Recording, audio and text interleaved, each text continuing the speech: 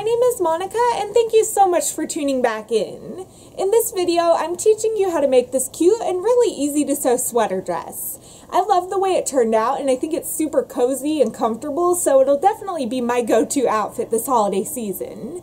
If you like this video, please give it a thumbs up, and I would so appreciate if you could subscribe to my channel if you haven't already, so you don't miss out on any more easy step-by-step sewing tutorials. And yeah, what are we waiting for? Let's go ahead and get into the video. To make this dress, you'll want at least 2 yards of a stretchy sweater knit fabric. I used this lightweight, slightly sheer sweater fabric for mine, so I paired it with a tank top underneath when I wore it, but if you want a heavier dress, you can get a thicker sweater fabric. You'll also need a well-fitting shirt with sleeves to use as a pattern. Begin by folding the sleeves into the center of the shirt to get them out of the way, adjusting them along the seams so you can see the curved shape of the armholes like so. Then fold the shirt in half down the center, and this is what we'll use as a guide to cut out the bodice of the dress. Set this aside and fold a portion of your fabric over, making sure it can stretch in the direction the arrows are going so the sweater will stretch around you once it's done, and if you have stripes, line them up. Lay your shirt onto the fabric so that the folds line up, and make sure you have a few extra inches of fabric on the side of the shirt. Pin it down and begin cutting a 1/2 inch larger than your neckline to add seam allowance, and continue with that 1/2 inch extra around the shoulder and armhole. When you get to the side, you'll start cutting a 1/2 inch wider, but you'll want to angle your cutting to get a few inches wider as you go down to give extra room for your hips.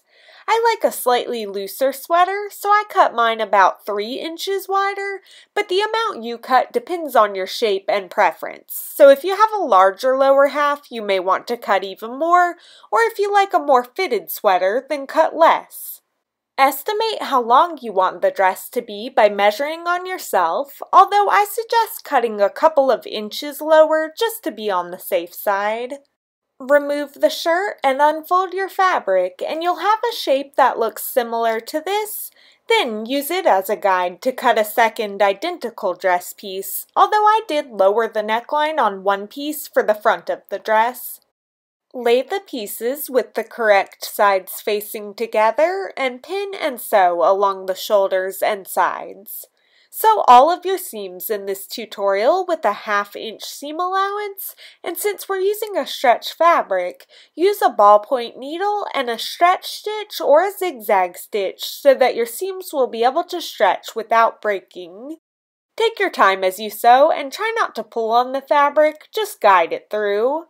Since I hadn't used this sweater fabric, I tested a few of the stretch and zigzag stitches on a scrap of it and saw that a zigzag stitch worked best, so that's what I used. Try on your dress to make sure it fits how you want, and if you do need to take it in, do that now. To make a sleeve pattern, lay your shirt back out so the sleeve is straightened out, where this top straight edge is the folded edge of the sleeve, and this curved seam looks like half of a bell shape. Lay a sheer piece of paper, like tissue or tracing paper, onto the sleeve so the straight edge is lined up with the folded edge of the sleeve, and begin tracing out the sleeve shape by following along that curved seam. Continue along the inside edge of the sleeve, and then since the sleeves on the sweater dress are flared out slightly, start around halfway down and begin curving your line outward away from the shirt sleeve. You can make your sleeves as flared out as you like. I made mine about 3 inches wider than my shirt. Trace along the sleeve's bottom edge to complete the shape.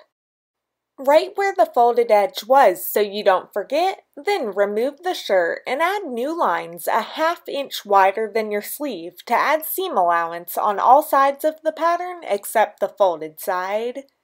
Cut around these new lines to cut out your sleeve pattern, which will look similar to this. Fold a portion of your remaining fabric over and lay your sleeve pattern down onto the fold of the fabric. Pin it down and cut around the pattern to cut out your sleeve. When you remove the pattern and unfold your fabric, you'll have one sleeve cut out that will look like this, then cut a second sleeve.